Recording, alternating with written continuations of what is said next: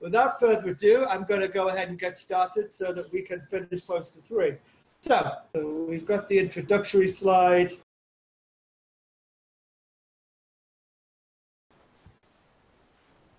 Okay, so yeah, we've got more of these great pictures of Victoria. They're everywhere, and I think I showed them in part 1. She loved the technology, and these pictures are often sent at Christmas, they're sent on birthdays. I've just finished doing some research on Kaiser Wilhelm of Germany, and when you go to the house that he basically spent the last 20 years of his life in Holland, he's got one of their prized possessions is a picture of Victoria that she signed, that she gave to him for the new year. So these are just further examples of Queen Victoria. And the recap essentially is that she's been queen for 24 years. She's been married for 21. She's had 9 children. And of course, we ended part 1 with the death of her husband. She basically enters a long and kind of dark period in her life where she's largely depressed. She isn't diagnosed, but she's, unable to cope with the loss of her husband. And slowly, over time, she's going to find her way back. And 2 people who are going to help her find her way back to some kind of normalcy are going to be John Brown, and we'll talk a lot about him. And the second guy that I'm sure some of you will also know is Abdul Karim. So we will certainly be talking about both of those. And there they are. That's Albert at the top, and we've got John Brown in the middle, and we've got Kareem at the bottom. Okay. So let's just very quickly just go back to where we ended part 1. So Albert's just died. I tried to find a better picture of this is supposed to be the blue room. You're looking at it on the left in Windsor Castle. I couldn't find any good pictures online. But this, I believe, is a pretty good, accurate representation of what the room looked like. If you remember at the end, Albert contracts typhoid, and in the space of about less than 3 weeks, he'll die. Immediately prior to his death, one stage of typhoid is delirium, and Albert is wandering from room to room. And he actually settles on this room, the blue room. Interestingly, it was the same room where George IV and William IV both chose to die. Albert chose it. And this was one of the criticisms I made of Victoria at the end, is that she didn't really hire any professional nurses. She gave responsibility for taking care of her sick husband to the daughter Alice. And as you can see in the photograph on the right, essentially, she turns this room into a mausoleum. You can see in the photograph, she's got wreaths and flowers on the bed to show where he died. Every single day, she had fresh water, clean clothes laid out for him. She had all his shaving materials. Anything that he would have normally have had was provided for him, although, of course, he's dead. But that didn't stop Victoria from demanding that the routine of their life together, in that room at least, continued. Interestingly, another sort of slightly weird little fact is that the daughter who took care of him, Alice, she would die on the same day, 17 years later. And although not in the blue room, she would die in Germany. Next slide, please. So let's talk about Victoria's reaction to that death. It won't surprise you to hear me say that Victoria was essentially numb with shock. She simply wasn't able to cope. We sort of had a little taste of this a few months earlier when her mother died. She didn't particularly have a good relationship with her mother, but the mother dies suddenly. And Victoria's reaction is rather excessive. She has a complete breakdown, and she takes several months in order to recover from that. Obviously, her reaction to Albert's death is going to be much, much worse. The children picked that up too. One of her daughters, Louise, she sobbed at the father. Louise, at this point, is probably still a teenager. maybe 13, maybe 14 years old. She's sobbing at her father's bedside. Why didn't he take me? 2 days later, on December the 16th, the Queen is at least alert enough to issue orders to the court that ladies attending the court are expected to wear what she calls black woolen stuffs, trimmed with crepe, plain linen, black shoes, gloves, and crepe fans. So already we get the beginning of what we always assume when we see pictures of Victoria, particularly later in her life, is that she goes into mourning immediately, and she's going to stay in this mourning essentially for the rest of her life. Victoria is going to spend a few more days at Windsor. Albert dies at Windsor. And she's going to move to Osborne, which probably is a surprising choice, but perhaps it isn't really. Surprising in the sense that it's a place that she and Albert built together. But at this particular point, she is not expected to attend the funeral. And that isn't because she isn't emotionally strong enough to attend the funeral. The protocol in the mid-19th century was that women were not, at least high-class women, royal women, noble women, were not expected to attend funerals. That was something that only men did. And for those of you wondering why women were not expected to attend funerals, was because the prevailing view was that women were not emotionally strong enough to attend. So Victoria will head to Osborne, and her son and some of the other male relatives of the family will remain at Windsor for the funeral. However, one important thing that she does before she leaves to go to Osborne, which you remember is a little, she could call it a cottage. It's a pretty substantial property in the Isle of Wight. And before she leaves to go to Osborne, she is going to pick a site for her mausoleum. And it's close to Windsor. It's at a place called Frogmore. And we'll get to that in a second. Okay, next slide. I'll do my 3-second thing.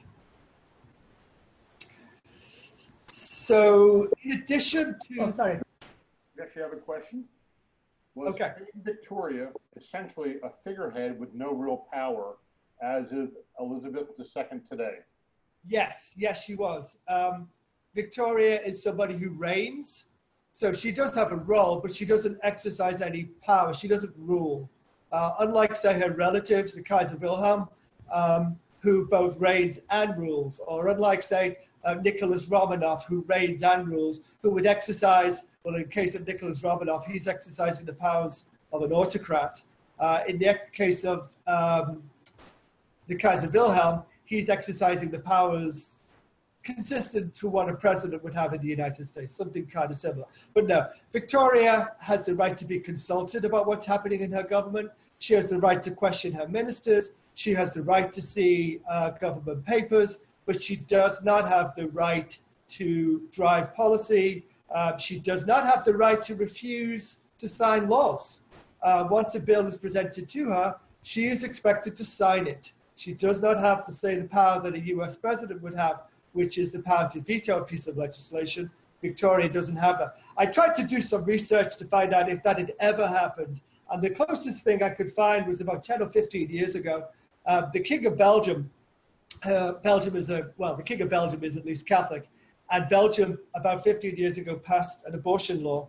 And the king went to his ministers and said, I can't, in all honesty, agree to this piece of legislation as a Catholic. And so what he did was he abdicated, the legislation passed in his absence, and then he resumed as king again. But nothing like this happened to Victoria. Whatever was given to her, she signed. But nevertheless, as you know, we see in part one, she really takes very seriously this role of, keeping on top of the government and its activities.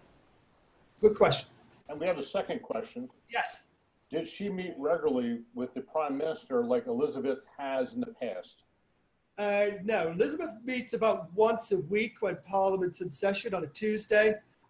Victoria would meet, first of all, Parliament met for shorter sessions, typically about 8 weeks. and Victoria would meet then, and then she would spend part of the winter in Osborne, she'd spend the summers in Scotland, and ministers could get up to see her, and certainly important papers could be brought up to Scotland or down to Osborne. The English have this system called the red boxes, where papers are transferred back and forth between the government minister and the monarch, but no, she wouldn't meet regularly. And I've got a little story about Gladstone, who tries desperately to schedule a meeting with her and goes all the way up to Balmoral to meet with her. And she keeps him waiting there 4 days because she won't meet with him. And then when she does finally agree to meet with him, she'll only schedule 30 minutes. And he says afterwards that she spent the entire 30 minutes yelling at him about something related to her family, not related to anything that he wanted to discuss as Prime Minister. Okay, I'll carry on. So we talked about the rules around dress and how women are expected to dress and the mourning. Victoria also instituted additional rules for this period of mourning. So, for example, in Windsor, people were told not to knock. So if you needed to enter a room and the door was closed, you were asked not to knock on the door. You could gently scratch on the door. That was permitted, but noises, knocks were not permitted. I mentioned about Albert's clothes. We know that they were laid out. We know that the water was laid out. The photograph, this was taken a couple of hours after he died. And, you know, we mentioned, you know, they haven't even fixed his hair. This photograph is going to stay with Victoria for the rest of her life, whatever she travels, the photograph goes. And when we see her deathbed, she doesn't have this particular photograph in the scene, but we do get to see a picture of Albert. So she always has an image of him with her at all times. Okay, next slide. Okay, so we know about the wardrobe. We know it's black, it's unadorned. Essentially, she's wearing these kind of ugly caps, which we call widow's peaks. The jewelry, prior to Albert's death, she wore incredible jewelry, the way only a British monarch could, because they've got the most extensive jewelry collection in the world. She stops wearing the jewelry, largely because she feels, what's the point anymore? She doesn't have a husband he would buy jewels for her so that he could see her wearing them. He's gone, and her point is, well, why do I need to wear jewelry anymore? Because he's not around. Same with clothing. Even after the period of mourning's over, Victoria doesn't want to wear fashionable clothes. She doesn't want to wear her hair in a fashionable way because, from her point of view, without Albert around, what's the point? He would have commented on her clothes. He would have commented on her hair. He's not around, so she's not going to do it. Only in 1864 do we get a slight change in the rules. So this is going to be over 2 years after Albert's death. Women were permitted to wear grey, some white, and purple. Mauve was considered kind of frisky. So we do have a sort of a lessening in the restrictions, but essentially for Victoria, this is going to continue for the rest of her life. And only gradually for other women at the court are they going to be able to wear regular clothes. So, funeral preparations. Val has a question. Sure. How was Abdul received at court other than by Victoria? Can I come to that when I get to that? I promise I will get to that because there's a short section on that when we get to Abdul Karim. Funeral. So, first of all, before the Albert is placed in his coffin, her daughters, her 5 daughters, are instructed to remove locks of hair, their hair, and their hair is placed in the coffin. Locks of Albert's hair were removed. So the daughters put their hair in the coffin, in Albert's coffin, and they remove part of Albert's hair, and they make mourning jewelry out of it. If you've ever been to England, to some of the historic homes, occasionally you'll see these display cases, and people have made brooches with hair. I've seen examples of small little purses with hair. They've woven it into picture frames. But the daughters do make mourning jewelry. what you're looking at here is a painting by a German artist called Winterhalter. And this was Albert's favorite portrait of Victoria. And so a copy, a photograph, not the original, but a photograph of this painting was placed in Albert's hands in the coffin. This went into the coffin, a photograph of it. On Monday, Victoria will depart. So it's a couple of days after his death. She's basically carried out of Windsor because she doesn't want to leave. And the children virtually have to like physically lift her up and sort of force her into the carriage so they can get her out of Windsor so that the funeral can go ahead. Once she's gone, the final preparations will begin. Next slide, please. So Albert's body will be placed into two coffins. There's an inner coffin with an inner wooden lined shell with white satin, and then there's an outer casing of lead. And then both of those coffins will go into what's called a massive state coffin, which is made of mahogany. So essentially there's three coffins here. Funerals are not like funerals today when a member of the royal family dies. If any of you remember the death of Princess Diana, it was this huge, big state occasion. In the mid-19th century, funerals were not state occasions. They were still private affairs.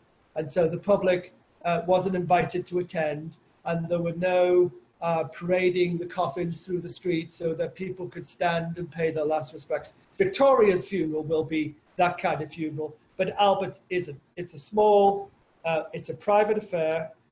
We've already mentioned women couldn't attend. The press were only allowed to attend in what's called the organ loft at St. George's Chapel at Windsor. There's no public procession. And strangely, Victoria, although I said Victoria didn't attend, she did allow two women to attend, but the Duchesses of Wellington and Sutherland, but they both were told that they had to remain out of sight. So they could be physically in the church for the funeral service, but they could not be seen. And essentially, because Albert has died suddenly, Victoria has picked the site for the mausoleum. What she does is, instead of placing Albert's body in the crypt, because St. George's Chapel at Windsor, which is the church at Windsor, it has a crypt, and that's where British monarchs are, that's where their remains are laid to rest. Victoria did not want Albert's remains in the same crypt as, if you remember her, what she calls her wicked uncles, her two immediate predecessors, George IV and William IV, who led kind of scandalous lives and had relationships with women and drank and gambled and did all these things. Well, maybe not the drinking, but certainly the gambling and the womanizing. She did not want Albert's body to be with their remains. And so what she does is she has Albert's body placed immediately outside the crypt, and it's going to remain in that state coffin, that massive state coffin, for about 2 years because the mausoleum's going to be built. And so the coffin can't go to its final resting place until the mausoleum is ready. Next slide, please. We have a question, Andrew. Yeah. Mary Ann would like to know, why were the two women allowed to attend the funeral? I don't know. I don't know why she gave permission. I don't know what was special about these two women. All I know was that she allowed them to attend, and I don't know why. She didn't attend herself. She didn't allow any of her daughters to attend, but she allowed these two women, and I've never been able to find out why. It's a great question, though. And Linda would like to know, could she have remarried? Could she have remarried at that point? Absolutely, yeah. Yeah. However, just bear in mind, well, first of all, under the Royal Marriages Act, first of all, the head of the royal family makes decisions, and that would be Victoria. So she could obviously authorize herself to remarry. However, under the Royal Marriages Act, if she does remarry, if she does remarry, she needs to marry a royal, somebody of the royal blood, and that person needs to be a Protestant. British law at that point, and I believe so today, excluded Catholics from marrying into the royal family and keeping their position in terms of the line of succession.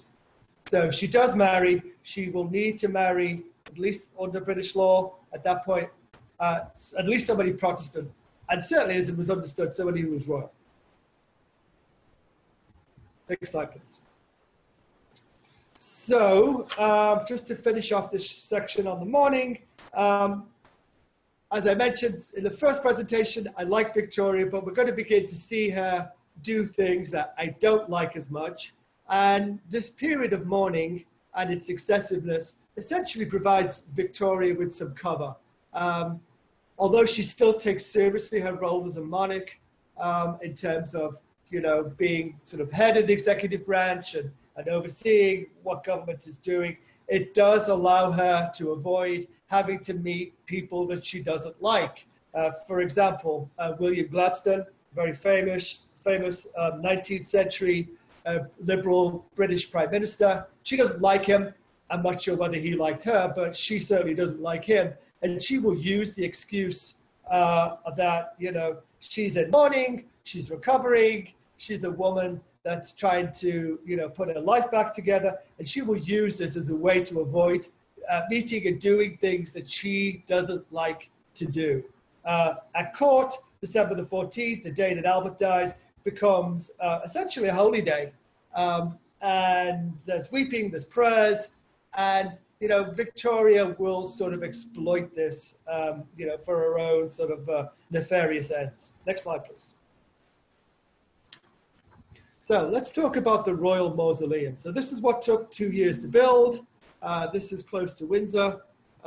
This is Albert's outside the crypt because of those wicked uncles. It's pretty impressive. I went to Windsor. Rita and I went to Windsor about 15 years ago. We didn't go to the mausoleum. It wasn't open. For a long time, actually, it was closed because of flooding. But I now believe, if we go back, can we go back to the prior slide? I just want to show two things. One is you can see the sort of the church, what looks like a Romanesque style church. And then outside are those are the what look like gravestones outside. That's a royal burial ground. And I don't know which particular graves we're looking at in that picture, but people like Edward VIII are buried there. Wallace Simpson is buried there. Several other members of her children, most of them, I believe, are buried there. Not all, but certainly most. So that's what it looks like on the outside. And then on the inside, okay, so we got a couple of questions. Conrad? Yes. Who paid for the mausoleum, Victoria or Great Britain? Yeah, yes, she's got an income of close to about $34 million a year in today's money, provided for by the taxpayer. So essentially, she paid for it with that money. She may also have got government grants as well to finance some of it. But essentially, with that much money, you know, she could easily finance it on her own. And so, as you can see inside, it's pretty lavish. Next slide, please. And there's always been something about this. I always believed that when, because I've never been there, but when you look at this particular slide here, you can clearly see Victoria, and there she's a slimmed down version of herself. She's got her royal regalia. And of course, we've got Albert next to her. And I'd always believed that the two of them were the only people inside the mausoleum. There were people outside the mausoleum in the burial grounds.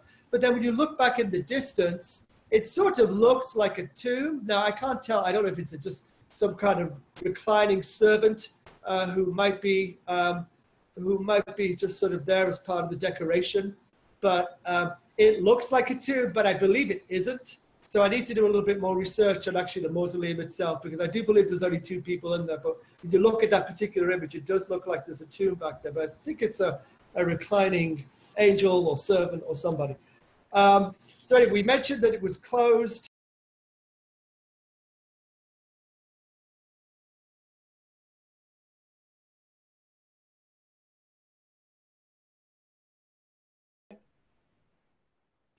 Sorry, say the question again? Is his death date versus birth date? Yeah, I think it is kind of odd, but I think it just really reflects how she felt about him.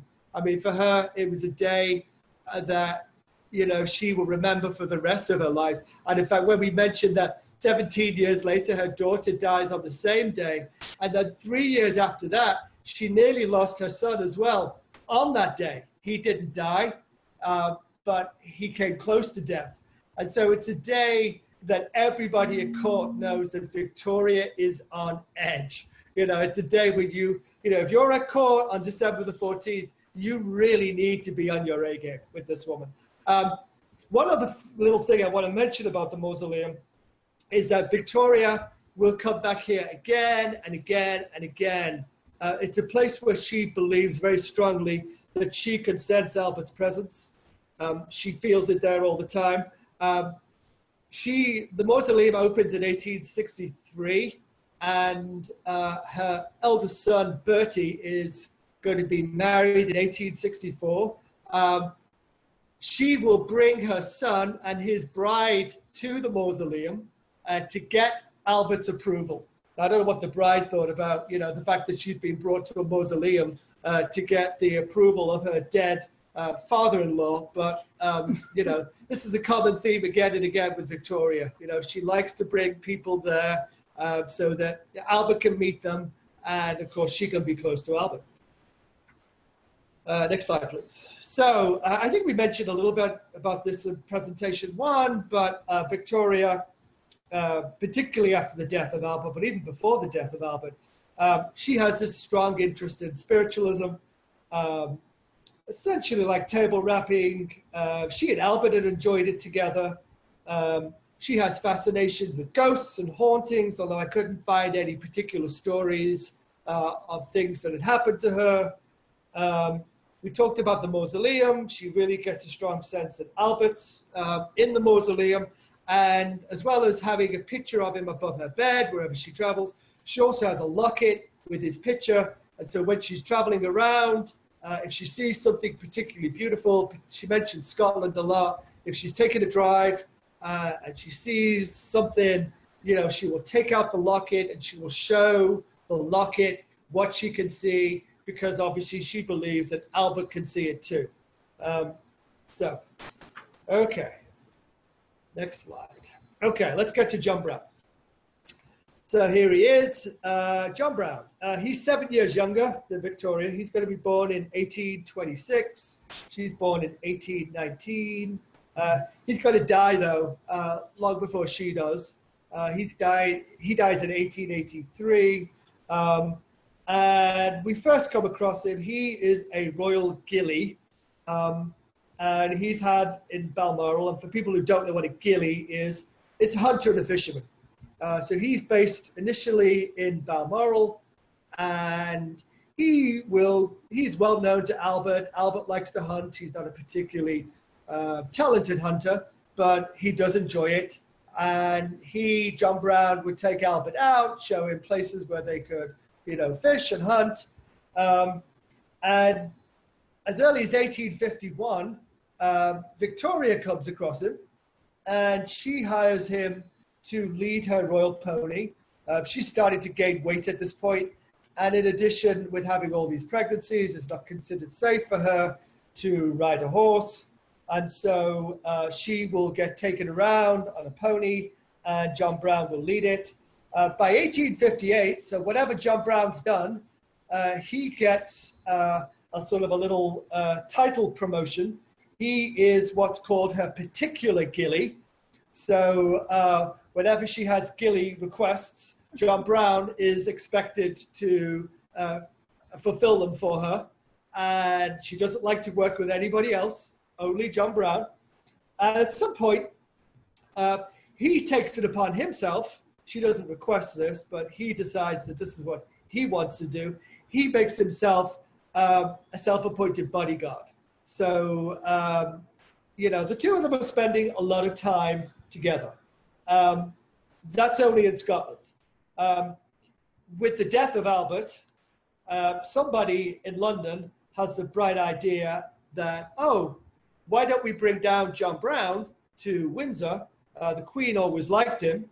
And let's see if that improves her mood. In other words, gets her out of that mourning, the depression, Well, yeah, actually he does. Her mood brightens a lot. She becomes a lot more cheerful.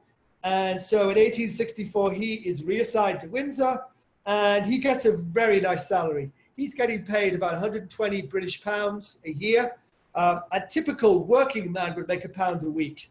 So he's getting 120 pounds, he's getting his food, he's getting his lodging provided. So, you know, he's got a pretty good gig. Next slide, please. And what we're looking at here on the right is some of Victoria's drawings of John Brown.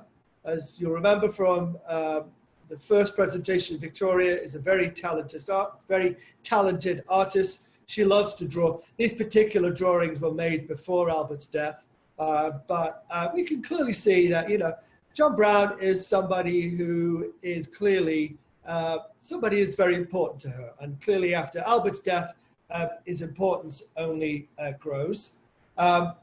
Understandably, though, the people around her are quick to notice John Brown's arrival in Windsor, and comments and rumors begin, as you would probably expect. Victoria will tell people, and one particular example, she tells her daughter, Vicky, that, you know, God knows, this is what she says when people ask about John Brown. She says, God knows how much I want to be taken care of. So she sees John Brown as somebody who will take care of her. At the same time, though, she will tell other people that she regards Highlanders, people from northern Scotland, she regards Highlanders as what she calls highbred, full of poetry, simplicity, and truth. Okay? She will tolerate in John Brown things that she won't tolerate in others. Even though we know Victoria likes whiskey herself, she does not like to see people drunk around her. But nevertheless, John Brown's rather considerable whiskey consumption is tolerated. She will also tolerate that he calls her woman, which I don't think my English accent really does justice to the way it's. If I tried to spell it for you, it would be W-U-M-M-A-N. Rather than calling her ma'am or your Royal Highness or your Majesty, he calls her woman. And at another time, he criticizes her because she's wearing a ratty old dress. Victoria didn't really seem to worry about if her clothes had holes in them or they looked threadbare. That wasn't something that particularly bothered her. And interestingly, and we'll talk more about this in a second, he had unprecedented access to her private apartments. Very few servants, you know, unless you were somebody who was taking care of her clothing or helping her to bathe or fix her hair. Very few servants had unprecedented access to her private apartments, but John Brown did. Of course, it doesn't take too long for not just the people at court to spread rumors, and rumors get not so much into the press in Britain, because Britain has pretty strict libel laws, but in Europe, in the European courts, people are talking about and saying that the Queen of England is secretly married to John Brown, okay? However, of course, nobody in Britain will publish those kinds of accusations because, you know, the libel laws were quite strict. Yes, we have a question. The question was John Brown married? I'm going to get to that because we're going to look at this two different ways. So what I did was I collected information both for and against. So next slide. So I tried to read a whole slew of biographies about Victoria.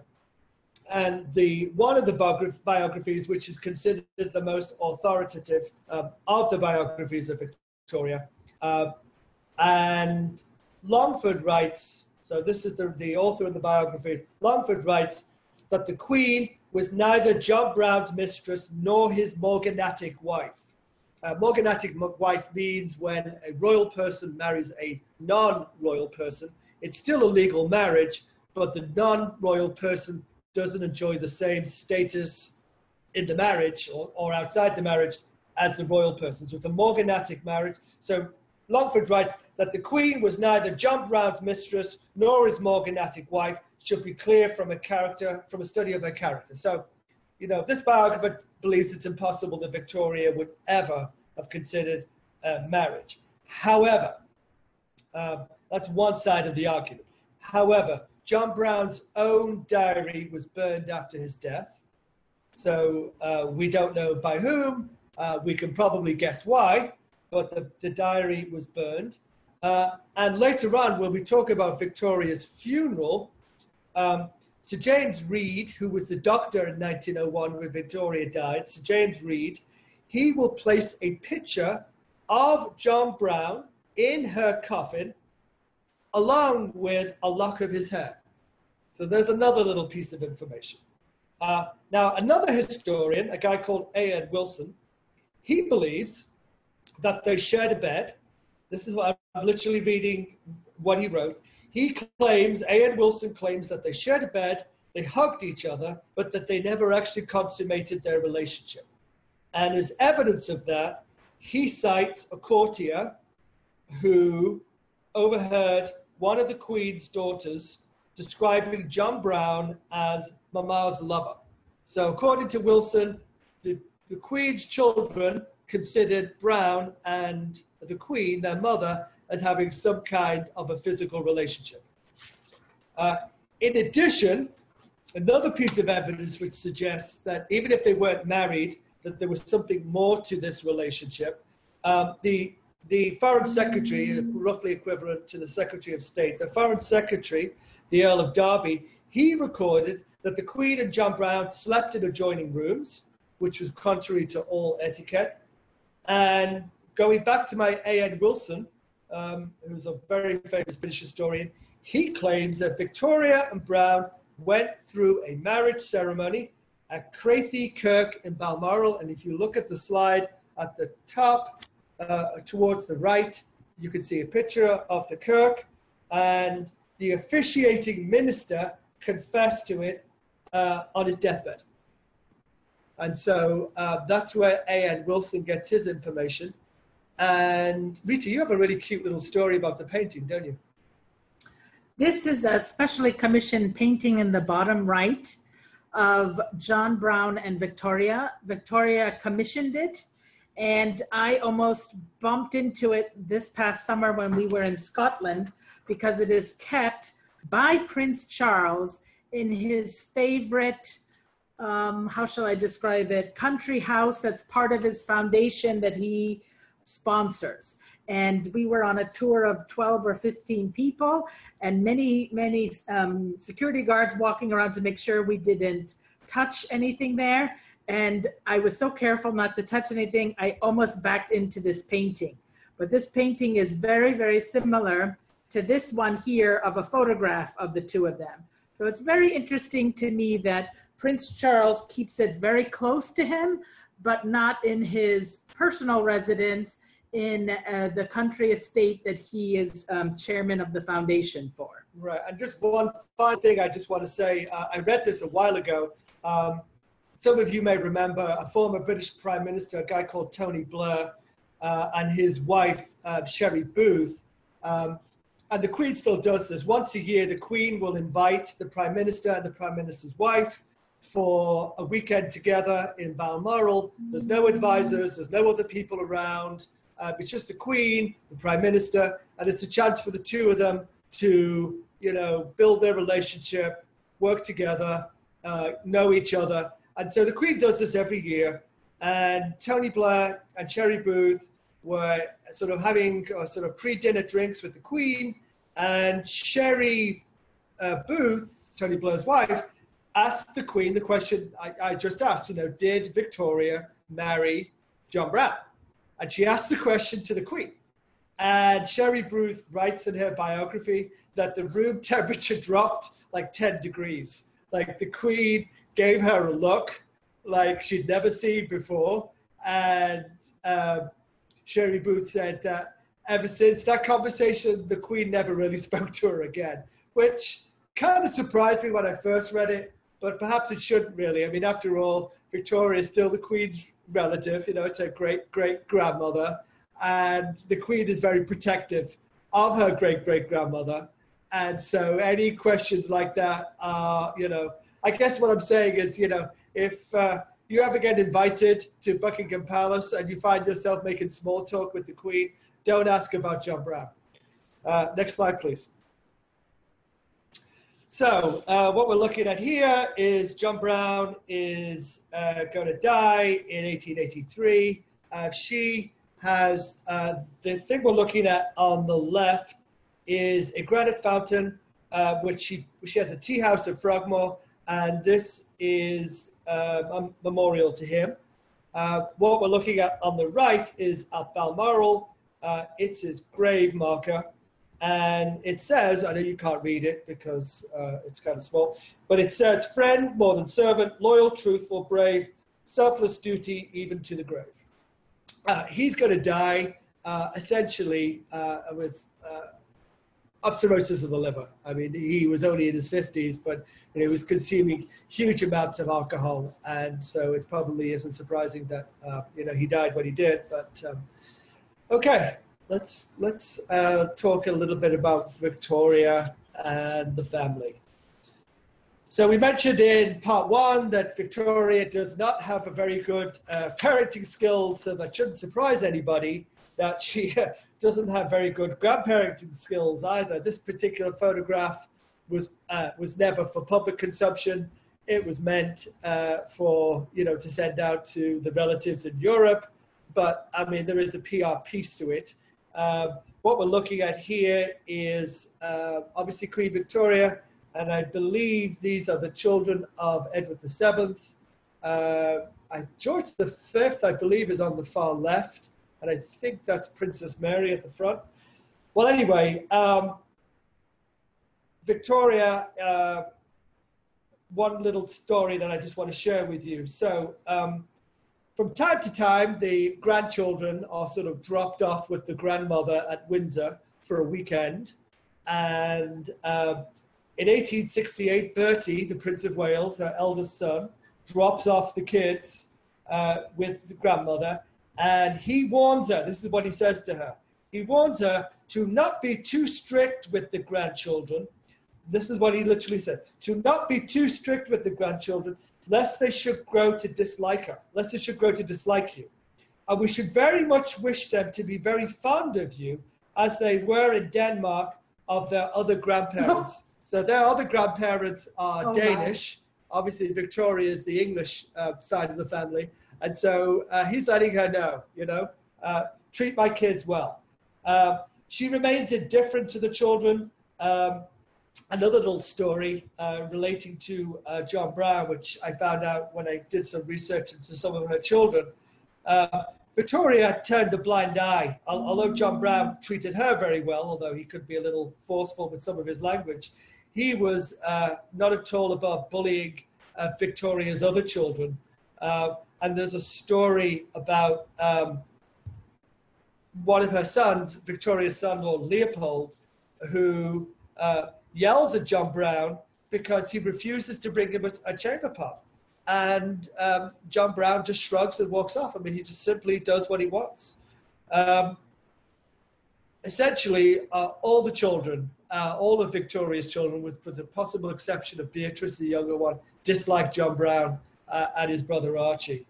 And then the other thing I want to mention very briefly is we talked about this. Bertie, the son, who recovered from typhoid, I got the date wrong, it's 1871, not 1881. He nearly died from typhoid, and he nearly died on that December the 14th day that we referenced earlier. Well, the Queen, even though she doesn't like to go out in public, and even though she's essentially recluse at this point, the Queen is encouraged to attend a service of Thanksgiving at St. Paul's. And if you know London, St. Paul's is over in the east of the city, and Buckingham Palace is in the west. So you have to travel right through the city to get from the palace to St. Paul's. And Victoria thinks, okay, I'll go to the service of Thanksgiving. I don't want to go, even though it's my son, and even though it's a religious service, I don't want to go, but I will go. And so she agrees to go. but she thinks she's going to dash across the city. Well, that Prime Minister that we talked about, Gladstone, he knows what she's up to. And so he deliberately puts the Speaker of the House of Commons, who by tradition has to ride in a very slow carriage. He puts his carriage in front of the Queen's carriage. So the Queen has to very slowly travel through London. Of course, she's furious because this is the last thing that she wants to do. But it kind of gives you a little bit of insight into how she feels about her children, that she's not even sort of willing to go to a service of Thanksgiving. And if she does, she insists on dashing across. So we've talked a little bit about the open nature of the relationship and the way in which it's, openly discussed. We don't know if it's exactly what the nature of the relationship is between the Queen and John Brown. At this particular time, Republican complaints in Britain are getting louder. Republican, not in a party political sense, but Republican in the sense of wanting Britain to be a republic like France. Center on the fact that the British taxpayer is paying 34 million, the equivalent of $34 million a year in taxes, so that the Queen can live a pretty lavish lifestyle. And just to bring you back up to that story about Gladstone, which I mentioned just very briefly. So Gladstone wants to go to Balmoral, he wants to get an interview, he wants to talk to the Queen. He travels up there from London. He goes to Balmoral. The Queen claims that she's ill, refuses to see him for 4 days. Then eventually she will grant the meeting. And after 30 minutes, she basically won't have any, she won't allow him to say anything. She simply just criticizes him and move on. Okay, next slide. Okay, so the only other thing I want to mention is a couple of occasions when Victoria does perform her royal duties. Usually when Victoria does perform her royal duties, it's because she wants something from Parliament. And so in 1875, she agrees to do the state opening. She is not above sending her kids to do the state opening. If you know anything about Britain, the Parliament opens every year. The Queen is expected to attend. There's a speech that's read from the throne. But Victoria is more than happy to send her children. But in 1875, she agrees to go. And why does she agree to go? Because she wants Parliament to make her the Empress of India. So at the moment, she's a queen. But if she gets the title Empress, she will have a higher rank. And of course, she fears she wants the higher rank because her daughter, Vicky, in Germany, will soon be an Empress. And so she doesn't want her daughter to outrank her. The only other reason she goes to Parliament is when her children marry, she likes to ask Parliament to grant annuities. And so we get examples of in 1866, she will go to Parliament because 2 children are going to get married and she wants Parliament to pony up the money so that her 2 children can live at taxpayer expense. Next slide. Okay, let's get to Kareem. So this is, hopefully I'll cover that question. I know somebody asked a question about Abdul Karim. So if I don't cover it, please come back in with that question again. So this is the other, so after Albert's gone, John Brown's gone, now we get Abdul Karim, okay? He is born in Agra, which if you know is in northern India, where the Taj Mahal is. He's Muslim. And essentially, he is brought to England in 1887 for the Golden Jubilee. Victoria's been on the throne at that point for 50 years. And he is brought to England. He's a 24-year-old to work at table, to be a table servant. Effectively, somebody has a bright idea. Oh, now you're the Empress of India. Why don't we bring you into contact with more of your subjects? And Victoria is fascinated by all things India. And so this guy shows up and she takes a shine to him. She really likes him. And within a couple of months, in fact, he evolves from being a table servant to cooking curries for Victoria. And these are served every day, wherever Victoria is, even if she doesn't eat curry. And I believe that she does like curry, she will eat it. But these are served every day, regardless of whether anyone actually eats them. The children hate them. If you know anything about curries, particularly You know, they can be very strong, and the smell of a curry can linger for hours and days afterwards. So anyway, his role evolves, and then so from table servant to cook, and then he evolves into this next role, which is called a munchie or a teacher. In terms of, you know, learning about India, she thinks it would be a good idea if she could learn the language of northern India, which is Urdu. And so essentially what happens is that all the initial photographs of him waiting at table are destroyed, and Kareem sort of evolves into this new role as a teacher, as an instructor of the Urdu language for Victoria.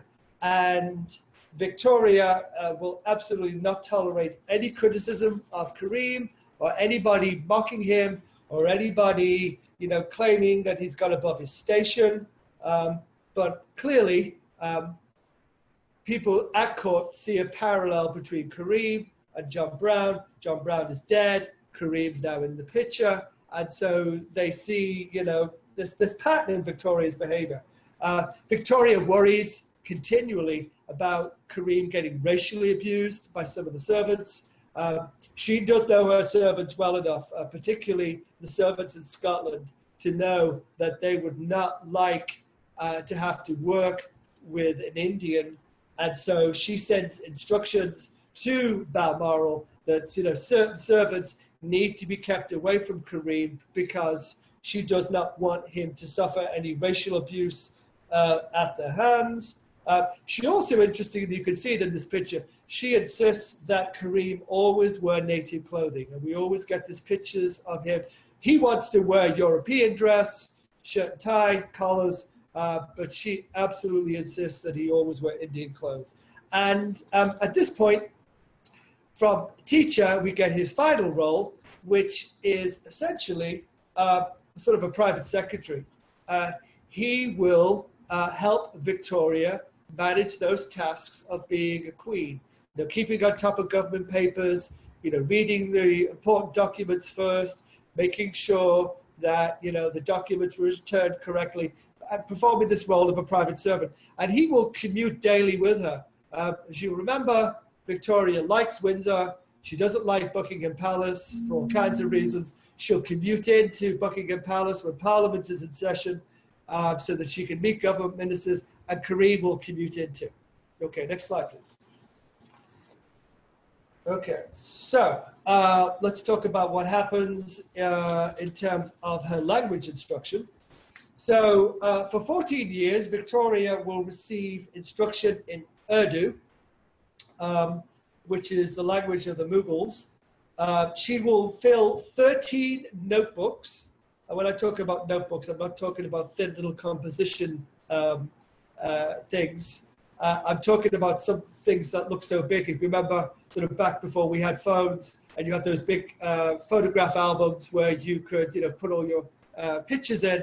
I'm talking about something that size. She will always refer to the language as Hindustani, but it's really Urdu. And she insists every single day, she will have an hour of Urdu instruction, okay? Even when she travels. In February, March, she likes to go to Italy and France for a month. Kareem thinks that he will get time off, but Victoria, you know, absolutely insists that wherever she is, Kareem will always travel with her, and so that he can give her that hour of instruction. And so what happens is that when, in terms of how he taught Urdu to Victoria, first of all, he would write a line in Urdu, he would translate it into English, and then finally, he would write the line in Urdu again, but this time using Roman letters so she could see the sounds. So we've got it in Urdu, we've got a translation, and then we've got something that she can sort of, because it's in using Roman letters, it's going to make the same sounds as it would sound in Urdu, so she can actually say it. And then, of course, we mentioned about Kareem and his role in terms of, keeping her on top of government boxes and so on and so on. So Kareem would actually, in addition to the hour of Urdu instruction, he would also work with her on her government boxes, usually from about 10 a.m. to 2 p.m. And this next particular slide, I'm just going to let it sit for a second. I realize this might be difficult to see, but at the top, we've got the Urdu. In the middle, we should have a translation into English. And then at the bottom, I hope if I've done this correctly, we should be able to see it written so that she can actually say it. Okay, next slide, please.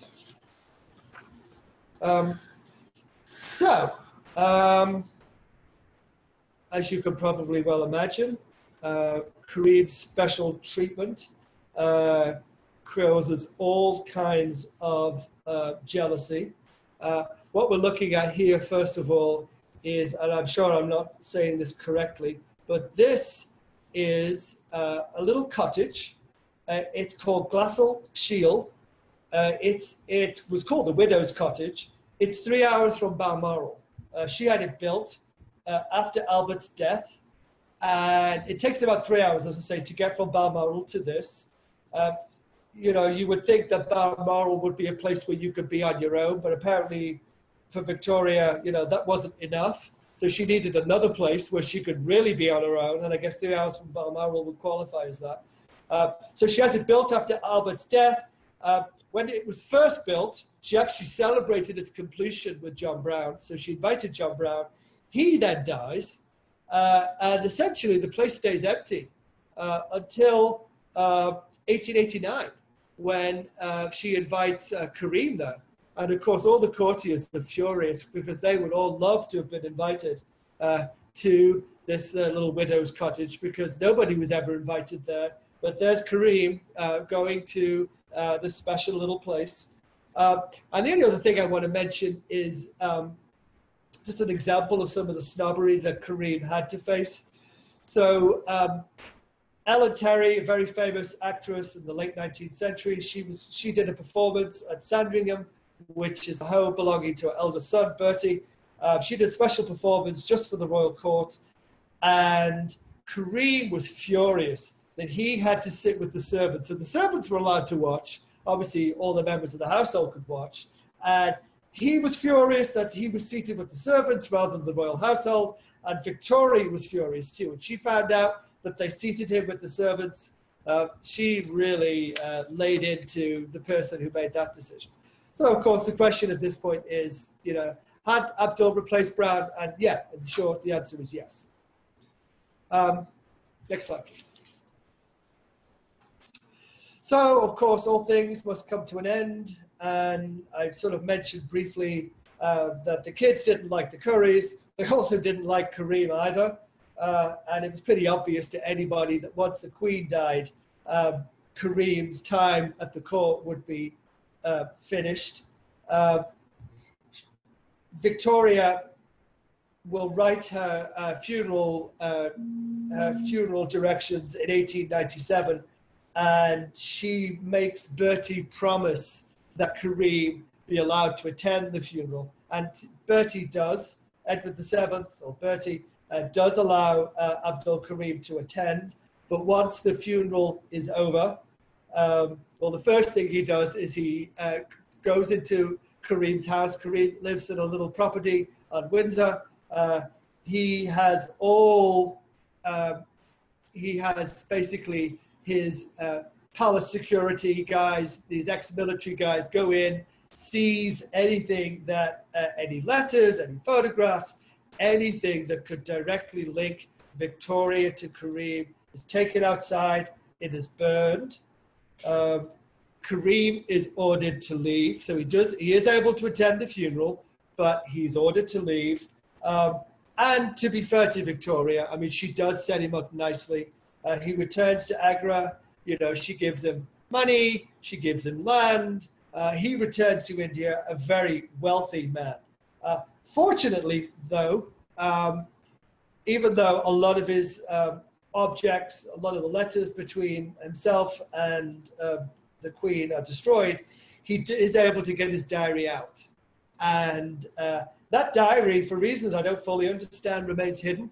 It's discovered in 2010. The family will, his descendants will migrate to Pakistan after the partition, but the diary remains secret until 2010. And that's how we know, about the relationship. Well, we knew about it before, but we have this level of detail about the relationship that we didn't have. Okay, so we're going to pause for a second, and we just want to show you a very quick little video of Victoria, because we haven't actually seen her in the flesh. It's going to be a very short video, but what you're seeing here is Victoria's Diamond Jubilee, and I'm going to talk over it because there isn't any audio with the video. And this is going to take place in 1897. It's a glorious day. It's June 1897, and when we get to it, we'll pause it so you can see it better. But Victoria is agreed to be transported from Buckingham Palace to St. Paul's for a service of Thanksgiving. Unlike that other service where she dashed across London, she was happy to have a normal public procession where the carriages move at a slow pace so everybody can see her. I think one thing that's kind of interesting about this particular, you don't get to see this, about this particular event, is that at this point, Victoria is health. I mean, she's effectively lame. I mean, she's unable to move without the aid of a wheelchair. And so what happens is that when she gets to St. Paul's, instead of getting out of the carriage and climbing all the steps and then going into the cathedral has to come out to Victoria. And so she remains in her carriage for 20 minutes. The bishops and archbishop come out, they conduct the service in the street. And, Victoria is not a particularly religious woman, so she really likes services to be short. Takes about 20 minutes, and Victoria waves, smiles, and off she goes. So I think in a second, we'll see Victoria. We won't get a great shot of her, but at least we will see her. 1 million people were actually on the streets of London this day. And from what we understand is that Victoria was moved to tears. She really didn't think that she would get this kind of response from the population of London. She thought people would be largely indifferent to her. But 1 million people come out. 300,000 of Britain's poor was treated to a special Jubilee dinner. So they were providing food. In India, 19,000 prisoners were pardoned because of this one day. 19,000 prisoners were pardoned. She's the umbrella. Yep, there she is. Okay. The only other silly little thing I just want to mention is that although the day was a huge success, the organization of the day was a logistical nightmare because her daughter came over, Vicky, who was an empress. And so she had to have her own carriage because Victoria, because of her weight, because of her physical limitations, she had to have one side of the carriage. But according to royal etiquette, empresses can't sit with their backs to the horses. So Vicky had to have her own carriage so that when she drove through, she wouldn't have her back to the horses. Okay, we've got a couple of questions. Okay, Marianne said the TV show said Munchie was married. Is that true? Mm-hmm. I didn't hear the question. Is Munchie married? And yes. Yes, he was married. And he brought his wife over. Yes.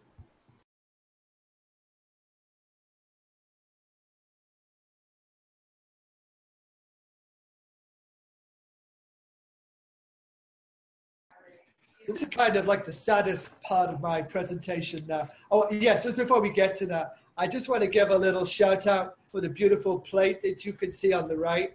Dawn Fletcher from the Ollie office provided it. It's a wonderful artifact. She shared it with me last week, and I'm so pleased that she did. These plates were handed out all over Britain, and I am just delighted to be able to include that plate. So thank you, Dawn, for sharing that. So this is, I guess, the saddest part of the raid, because as I mentioned, I really liked Victoria in part 1. There's things in part 2 that I don't like about her, but the last years are sadly the saddest in some ways. So in 1897, she is the longest reigning monarch. She's just overtaken her grandfather, George III. She's reigned for over 60 years at this point. You can't really see it too clearly in the picture, but she's effectively blind at this point. She has cataracts, and she won't have surgery. Cataract surgery was available. I don't know if I would want to have the kind of procedures that they used on my eyes, but she did not want the cataracts to be removed. She would complain that, you know, if only she could find the right pair of glasses, that she would see again, or she would complain about candles and say that they weren't bright enough. There's one cute little story where she goes off to, there's a Rothschild mansion in the west of London called Waterston, and the Rothschild mansion was one of the first places in England to be electrified, and she loved it because, you know, she was, I don't know if she was literally running around because, you know, she wasn't very mobile, but she could see the lights. They were so bright. She was turning them off and on. And of course, as I mentioned, you know, she loved technology. So I do kind of like that image of her being excited, running around, turning lights off and on. But anyway, she's blind at this point. She can't move without a wheelchair. And essentially, she's sort of reorganized her household at this point so that she's seen as little as possible. So, for example, you know, prior to this, you know, if you wanted to communicate something to her, then you could speak to her directly, or you could go through somebody else who would speak to her directly. From the mid to late 1890s onwards, all communication with Victoria is required to be in writing. If you were reprimanded for something, that was delivered in writing too. And you were to leave your requests in special boxes marked for the Queen. If you had a request, you had to pen a letter, and then you said your name, and then you would write, presents humble duty to your majesty, and then whatever the request was. Then you had to place it in an envelope. It was addressed to the Queen, and you had to seal the envelope but not lick it, which I thought was interesting. Nobody was allowed to go outside until the Queen had been outside. She didn't want members of her, some of the members of the court. She didn't want the servants to see her outside when she was in her wheelchair. And if you were outside and the Queen was outside, you were expected to hide behind a bush. You were expected to make yourself invisible. And then other sorts of bizarre things, which I don't really understand why she did this, but from some point in the 1890s, she started to introduce these bizarre economies.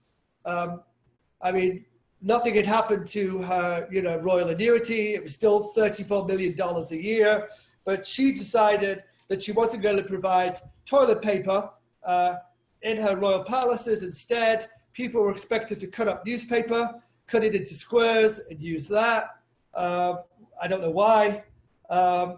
And she continued something that we mentioned before about the room temperature things. You know, you couldn't have fires on, even in the winter. You know, if she found out that a room had been heated to more than 60 degrees, she was furious. You know, you got a dressing down from the Queen, well, probably in writing, not in person.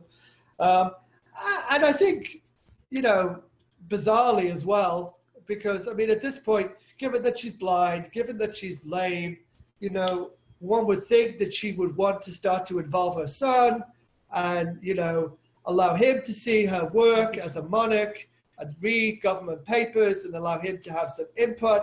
But she absolutely refuses to allow Bertie to have any involvement, any training, so that, you know, the first time he gets to see an official government paper is, you know, after her death. Next slide, please. So moving on. So we need to talk about the end, of course. So we're looking here at the photograph on the right, obviously, is a photograph of where she died. This is going to be in Osborne on the Isle of Wight. You can still visit it today. I haven't been, but if I ever do go, I'm sure I will pay Osborne a visit. And you can see they've kept the room, you know, pretty accurate, pretty faithful to how it looked in 1901 when Victoria died.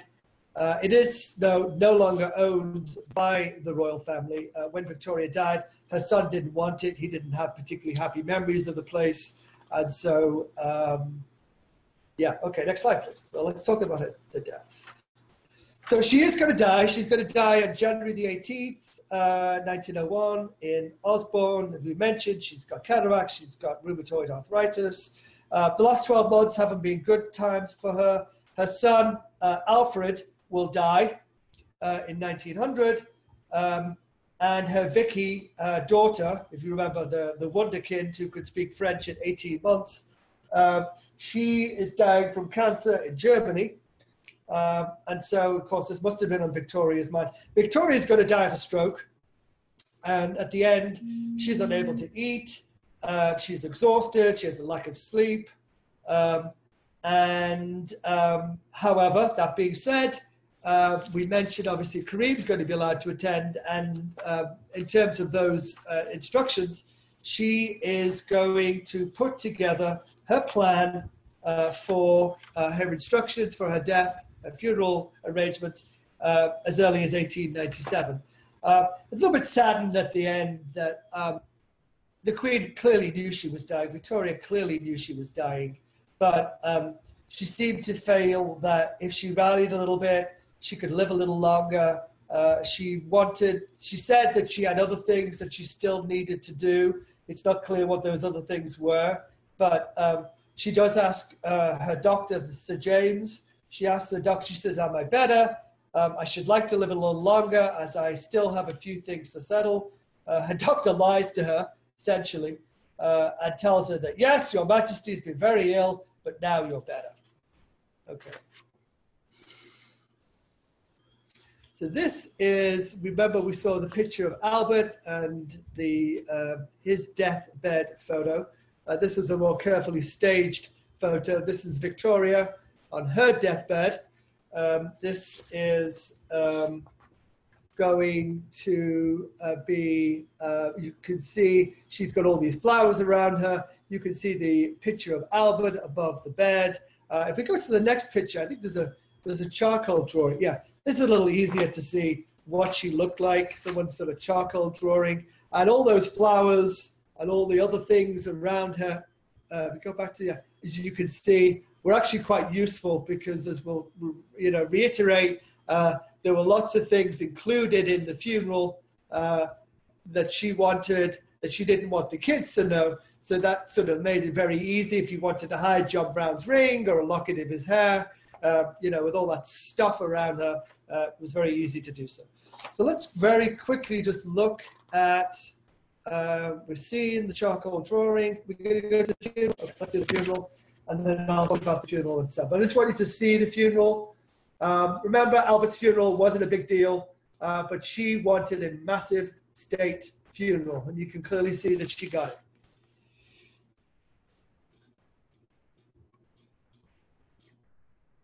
So we're going to pause it in a second. Here's the funeral carriage coming around. Okay, there you can see it. There's the imperial crown, there's the coffin, there's the gun carriage. If we just go a little bit more, I think we'll see the eldest son, the new king, Edward VII, I think, coming around right behind. A little more. Yes, we see the guys with the plumes on their head. Yes. Go more. Okay, yes, there we go. So we pause there. We can see Edward VII on the right, and I believe the guy next to him is the Kaiser, Emperor of Germany. There's a touching story that Queen Victoria essentially died in his arms. He held her up at the end for the last 2.5 hours, and at this point he's extremely popular in Britain because he dashed over from Germany to be with his grandmother, his English grandmother. Of course, 13 years later, with the start of the First World War, not so popular. So anyway, let's just look at that funeral then in a little bit more detail. I just wanted you to see what it looked like. Do we have a question? No? Okay, next slide. So as I mentioned, Victoria is, she'd already wrote down her funeral instructions as early as 1897. She left instruction that she wanted to be buried, she wanted to wear her white dress and her wedding veil. In addition to that, one of Albert's dressing gowns was placed beside her in the coffin with a plastic cast of his hand. In her left hand, hidden behind all those flowers, was a lock of John Brown's hair, which was carefully concealed by the flowers.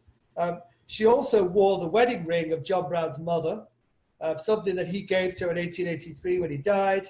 And I mentioned that Dr. Reed had placed the ring on her hand. The Queen refused to be embalmed. And as you'll see in a second, that becomes significant. She refused to be embalmed. And so what they did was they put her on charcoal so that it would absorb the moisture and the smell. But luckily it was January in England, so it wasn't as if she died in the summer.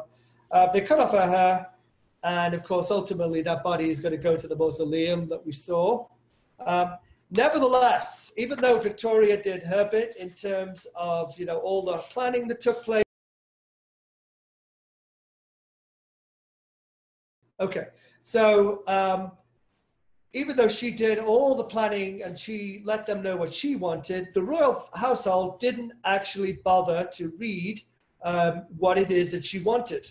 And essentially, they just, panic broke out, literally. I mean, people did not know what to do. She wanted this massive state funeral, and they thought that she was going to go, they were going to provide her with this little private candlelit affair that Albert had had.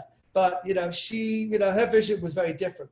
So essentially, she wanted this, she wanted the no embalming, there was going to be no lying in of state. She didn't want mourning. She didn't want any black mourning.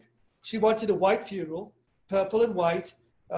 She wanted white ponies, there was going to be a gun carriage, and she was going to be the first monarch to be buried outside Westminster Abbey and St. George's Chapel, because we mentioned she's going to be buried at the Frogmore Mausoleum in Windsor. Nevertheless, and I should mention one other thing. She also left in her directions that she didn't want a death mask. She didn't want a death mask to be cast. But the Kaiser showed up, and he wanted one. He wanted to take a death mask back to Germany with him. And so the royal family were furious because, the mother left instructions for no death mask. The Kaiser wants a death mask. So here you have senior members of the royal family guarding the body in case the Kaiser comes in and tries to get his death mask. In addition to that, they got word to the royal undertaker in London. She's at Osborne. He shows up at Osborne, forgets to bring the coffin. So they had to build a coffin on site, have it delivered. While all that's taking place, the Kaiser causes more problems because the Bishop of Winchester's at Osborne, basically to provide comfort and counselling to the bereaved family members. And the Bishop of Winchester is a pretty liberal theologian, which is one of the reasons why Victoria liked him. Well, whatever he said to the Kaiser led to the Kaiser telling him that if he was in Germany, meaning the Bishop of Windsor, if the Bishop of Windsor was in Germany, then he would have had him taken out into the courtyard by the neck and shot. So you can imagine, while this sort of, the family gathered, the Kaiser causing problems. So we mentioned the funeral. Kareem's going to be there. People are selling this massive state affair, entrepreneurial types are selling seats with a view of the procession. You can get yourself a good seat to the equivalent of about 25 guineas, which is about £3,000. The Pope refuses to send anyone to the funeral because it's a Protestant queen. And he also would not have an official mass said for her. Victoria's body will cross over on February the 1st, 1901, and it'll be flanked by 11 miles. This is how big the British Navy was. 11 miles of battleships and cruisers will escort the body to the mainland of England. When it gets to London, it gets to St. George's Chapel, the chaos continues. There's a mix-up about the times, and essentially the guests are told to arrive an hour too early. And so when they realize there's been a mistake, the guests are then told to reseat. People won't move because they've got good seats because they're early, and guests are getting dragged from the seats to the new seats. So essentially, the whole thing is a disaster. But nevertheless, the funeral goes ahead, and the total cost is going to be close to about £4.5 million, which is, quite a significant sum of money.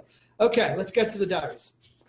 So I think we mentioned in part one about the diaries. I just put up some pictures of what they look like. So Victoria seemed to average about, can we go back to the diary slide, please? Yeah, Victoria seemed to average about 2,500 words a day in her adult life. And so she kept about 122 volumes. And I think I mentioned that the daughter, Beatrice, became literary executor and would sort of transcribed all these diaries, edited them, got them down to essentially a third of what they were before. Yeah. Okay, a slide. We're trying to keep within the 3 o'clock time limit here. So Victorian context. So as you can see here, when you live 64 years, you pretty much outlast everybody. She essentially outlasted everybody in the Privy Council, which is the senior advisors around the Queen. She basically outlasted everybody in the House of Commons at the time of her accession. She outlived all of her bridesmaids. She outlived 10 prime ministers, 5 archbishops of Canterbury, 18 presidents. I was shocked by that. 11 viceroys of Canada. But, as we mentioned at the start, Victoria, she reigns, she doesn't rule. So it's difficult when we think about the legacy. She doesn't have any policy decisions to make. And so we can't really judge her because she doesn't really have any influence or power in that area. But in terms of, we think about major social and political changes taking place in Britain, she's not in favor of democracy. But nevertheless, she makes monarchy work. She makes it respectable. She does her job. This is the training that she received from Albert. She makes the monarchy respectable. She also remains rather aloof from things like she's opposed to suffrage. She's not interested in social and political, like trade union movements or home rule for Ireland. Next slide, please. And she's not interested in her workers who are striking for better working conditions, more pay, but she does the job. As I've mentioned, she examines those boxes, she reads papers, she speaks to ministers, and so she really gives to her son and all the people who come after her a strong sense of duty, transparency, and honesty. And here's my final quote, and I'm going to stop. And I just like it. I know it really relates to her more in the first part than the second part. But when I think of Victoria, I do like to think of her as this sort of, a woman who is, vivacious lady, plainly dressed, not much dignity or pretension. A woman who knows who she knows what she is, and she's going to enjoy herself. And I'm going to stop there, and thank you so much.